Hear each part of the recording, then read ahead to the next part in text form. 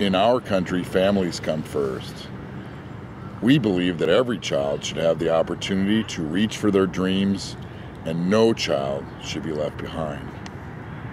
We have individuals who open up their homes and their lives to give children who, through no fault of their own, have no other place to live a normal, healthy life. We still have heroes in this country from all walks of life who step forward and preserve and protect every child's opportunity to achieve the American dream.